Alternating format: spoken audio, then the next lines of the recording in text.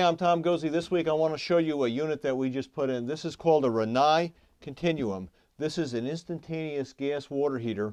It's very compact. You see there's not much to it. It direct vents. We're in a closet here where we've installed it.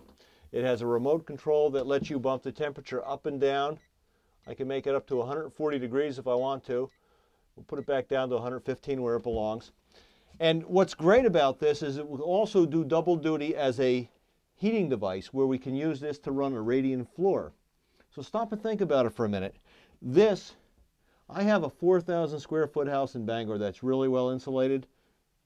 This would heat it and give me domestic hot water. Look at it. It's 24 inches by 14, 9 inches deep. And it direct vents, no chimney involved. And it runs LP gas.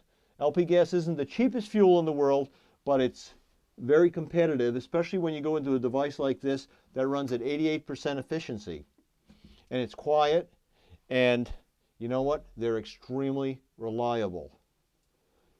And it does double duty as space heaters, for space heating, for radiant floors. You gotta like that in this day when everything is expensive. This costs about $1,100 retail. That ain't bad. Direct vents comes with the flue kit. I really like this.